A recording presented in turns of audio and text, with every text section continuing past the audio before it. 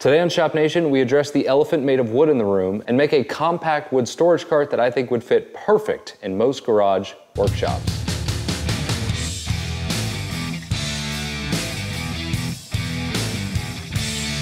Welcome to the most embarrassing corner of my shop, which is where I currently store all of my wood. Thanks to Hone for sponsoring today's video. Now, if you've been following the channel for any time, you know that I've tried to tackle the wood storage problem with my swinging tool wall thingamajig that I put in my last shop. And it worked out really well for that particular space and how that garage door was set up in my shop. And when I moved to this new shop, I installed the exact same swinging tool wall in a very similar spot in this shop, but it just doesn't work as well. And one of the reasons why it doesn't work so well is that behind the swinging tool wall is our sprinkler control panel, which lays right smack dab in the middle, which is where the wood is designed to go. And another reason why this doesn't work as well in this shop versus my last one is this curb that goes around the perimeter of the entire garage. You can see that the lower part of the door actually hits that curb. Now I could mount it higher, but then that gets into other issues. And I also can't stack wood as efficiently behind it, so more or less just kind of gets in the way, which just turns into that. So you can see I end up just stacking my wood right up against the swinging tool wall, which no longer swings. And my plan is that I want to get rid of it, and I want to replace it with a rolling wood cart, but not a gigantic one like you see guys making in their shops. Now I think they're awesome, but I just don't have the space for something like that. So I've drawn up the plans for a miniaturized version for anyone with a small shop like mine, or somebody maybe who's sharing a shop with a garage. So you may be asking yourself, well, where the heck are you going to put it? Because I don't think that's quite big enough to put a wood storage cart in. And my answer is I'm gonna put it right here in the middle of the door. Yes, you heard me right. I'm gonna put it right there. I'm gonna mount it on casters so I can move it around should I need to get in and out of this door in the future. You see, wall space in a shop is so valuable. And this is essentially a wall that moves. So I wanna take advantage of this any way I can. And the best way I can think to do that is to make a mobile wood storage cart that sits right here. Now you may also be wondering, isn't that kind of close to where your table saw is? It's gonna be hard to feed stuff. I thought about that too. Since I actually have plenty of room on this side, I'm gonna scoot my workbench down and my table saw down so that I can accommodate for that. So the first step of any wood storage cart project is to go buy some wood to make it out of.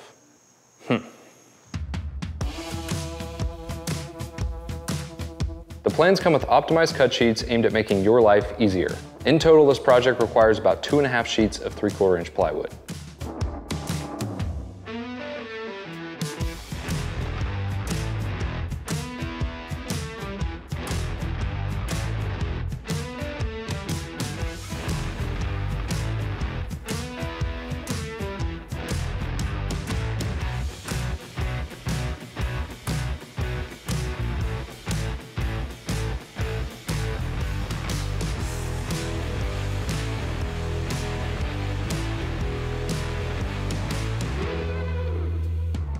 Okay, and with that, we've got pretty much everything cut out that we need, at least so far. The next step is I want to assemble what I'm calling the lower frame assembly, which is kind of the rolling platform that this whole cart is going to live on. Using my new Kreg Jig 720 Pro, and man, is this thing awesome. Such an improvement over the previous Kreg K5, which I had for years, which actually was also really good.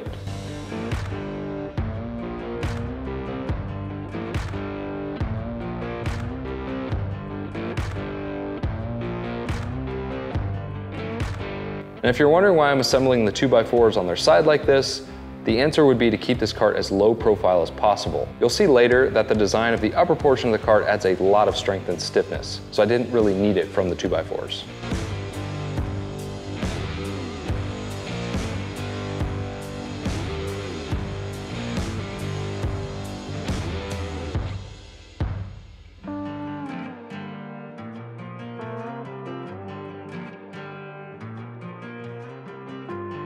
And here's where my OCD kicks in, which forces me to precisely measure out the screw hole locations. Anyone else out there do this, or just me?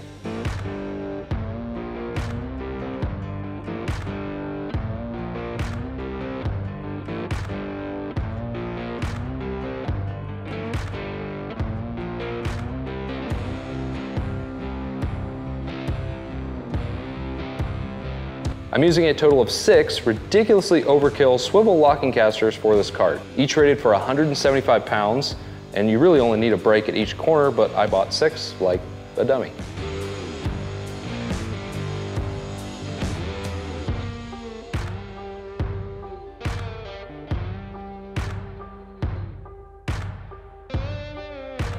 And of course, I had to try and ride the thing. I mean, who out there actually has the self-restraint to not do that?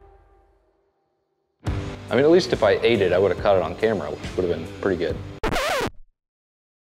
All right, so with the rolling base out of the way, now we can finish addressing the rest of the parts that need some grooves and dados and rabbets and angles cut in them before we can get this thing finally assembled.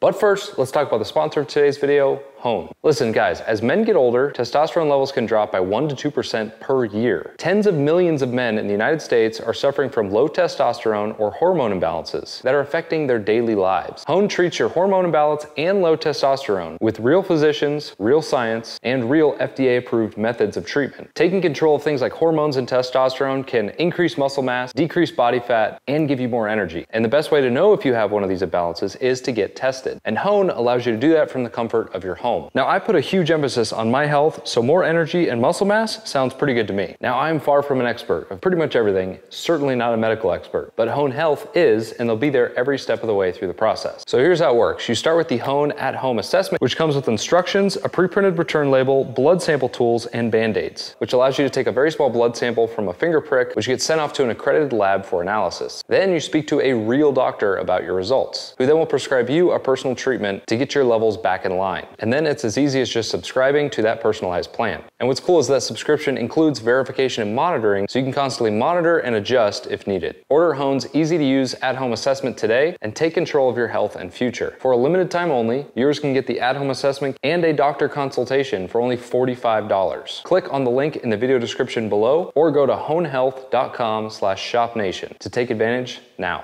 Okay, let's get back to it. As I was saying, I'm using a dado stack to cut a series of grooves along the length of what will be the back panel.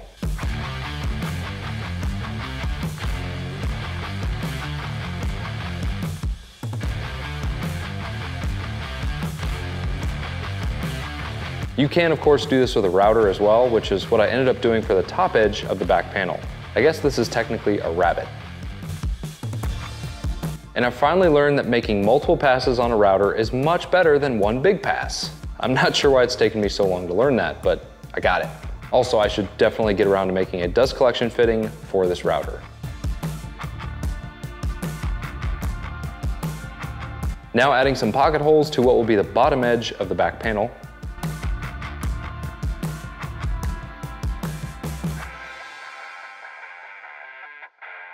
And finally adding the angled cuts to the vertical dividers. For this, I'm gonna use my Craig ACS table setup. It's pretty much perfect for things like this, and doing 2 at a time really speeds it up.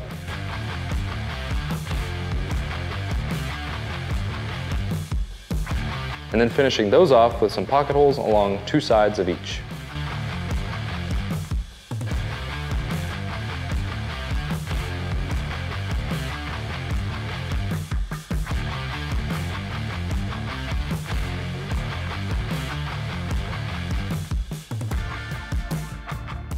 And now the quick part, putting it all together. Now because we did a lot of the prep work ahead of time, the assembly process should be really quick.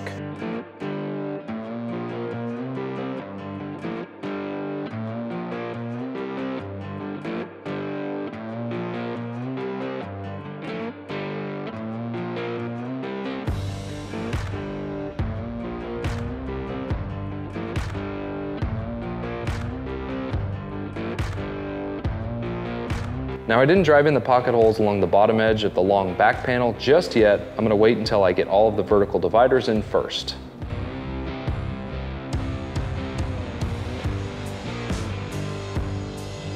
And that is why. Now when I drive in the screws from the vertical divider, it'll pull that back panel into square.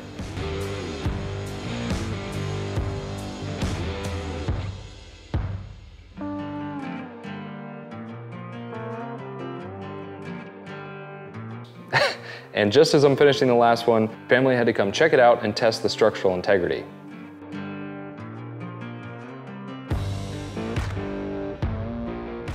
All right, so with the front vertical dividers now done, on the reverse side of this, we now can tackle the back, which is gonna have the angled part for laying big sheets of plywood. And the angle is exactly 6 degrees. Why? Why is the earth flat? I don't know. So the way we're gonna do this is we're gonna put in a top shelf with that 6-degree bevel cut on one side, and then we're gonna cut the long vertical rails that will go sort of down the cart like this. And then once we've got those in place, then I will trim to size these shelves that kind of fit between the two. It'll make more sense once we get there, but the build plans leave all of this stuff with a little bit of extra stock so that you can trim them to size. Using my favorite little digital angle gauge to really dial in that 6-degree angle on the table saw.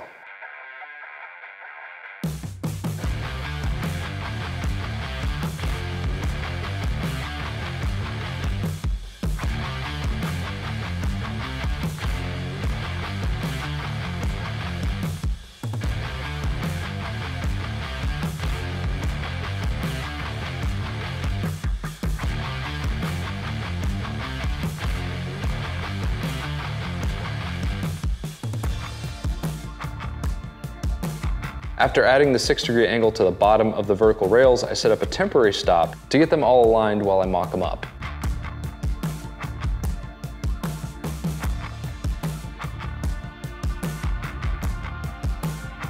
But first, I need to add a couple of pocket holes to the bottom of each of those vertical rails. Of course, just repeating the same steps for all 4 vertical rails.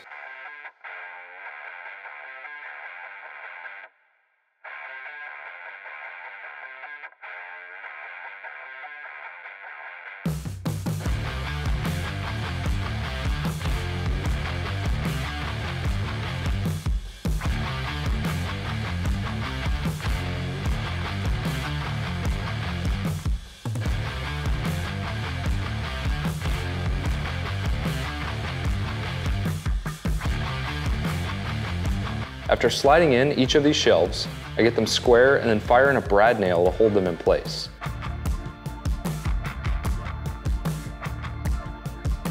Coming back afterwards with a couple of countersunk screws.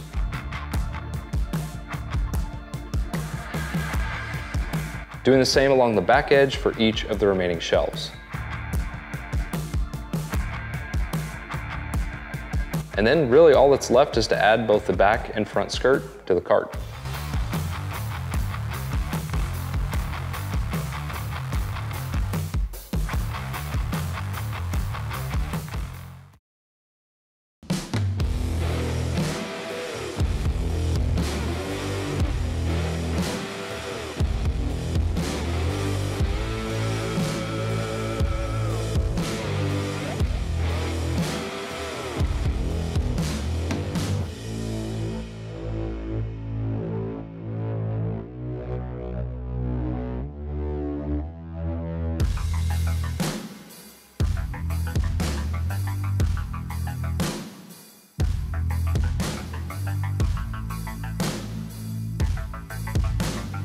Other than a couple details that you can add to this thing, like some bungee cords around the back to keep the sheets from falling off as you're moving it around, and maybe a handle to pull around, and maybe even a really cool Shop Greatness sign that is completely overkill for a wood storage cart. Now, I'm obviously having way too much fun with laser cut parts from Send Cut Send, but if you want to experiment cutting stuff out on your own, I'll link their website down below. Other than those things, this thing is pretty much done. Now, as I already mentioned, I have full build plans for this. If you want to make your own, they're easy to modify. If you want to change the size or add some features, it should be pretty easy. Now, I hope more than anything, this video convinced you to do something about the wood problem you probably have in your shop, like the one I had that I had been ignoring for years. And I know there's a ton of videos here on YouTube about wood storage carts. Really, there's nothing truly amazing about the one I designed. It's just smaller and kind of perfectly fits my shop. But I also think because of that, it'll fit a lot of smaller shops out there as well. I'd love to hear what you think about it. Leave those down in the comments down below. Smash the like button if you enjoyed the video. And if you're not already, consider subscribing because I've got a lot of shop content coming up that will help you achieve shop greatness. We'll do a quick subscriber update because I have not done this in a while. As of shooting today, we're at 159,721 subscribers. Super cool. I sincerely appreciate each and every one of you for following along on the journey and watching me get on and off the struggle bus, which I'm usually on. I will see you guys in the next video, and until then, keep pursuing